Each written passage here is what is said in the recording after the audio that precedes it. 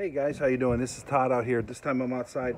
Gonna do a little demonstration here on how I make my wax cotton round fire starters. So the things you're gonna need, of course, you're gonna need a little stove. I got this out here. You're gonna need some wax, some golf wax. This is paraffin.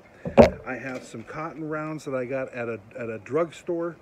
I have some Vaseline, jar of Vaseline that I got at a grocery store.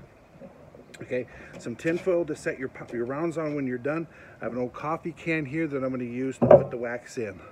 All right, so what we're going to do is we're going to put the wax in the coffee can, get it melted, and then we're going to assemble our couple cotton rounds while we're waiting for that to melt. We'll dip them and get them into here.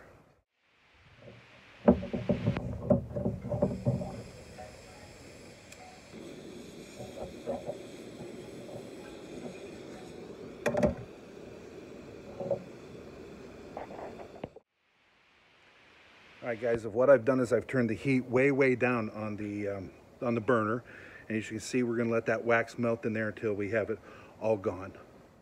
Okay, while this is melting and it's almost done, you can see in there that it's almost done. What I do is I take two cotton rounds. Now one side is smooth, one side is fuzzy. I put the fuzzy side on the inside. Okay, so what I'll do is I'll take some Vaseline.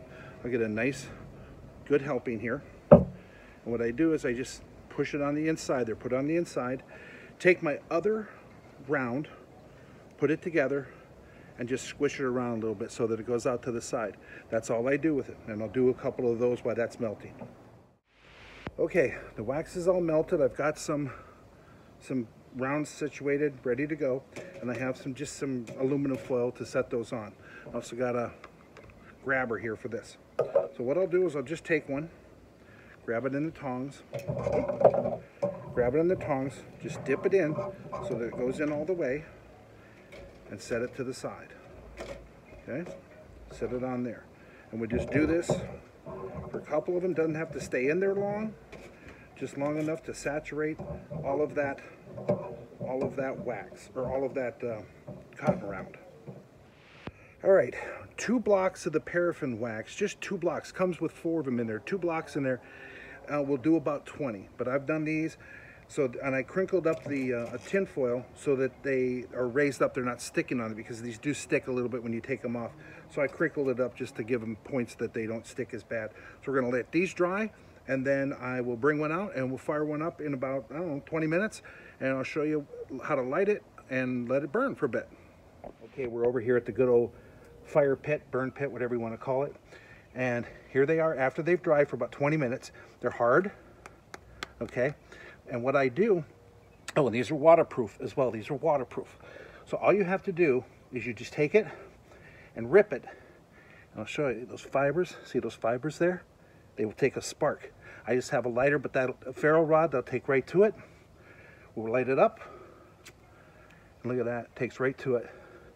We'll set it down here. Start it over. We'll edit that out.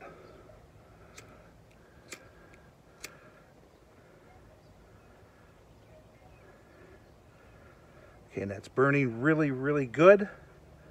We'll get it down here in the fire. We'll let it go.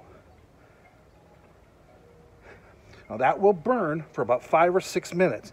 Enough time for you to get other wood and kindling on there to get it going. So there it is. That's my homemade fire thing. It's a variation on what other people have done, but there's mine. All right. Thanks for watching.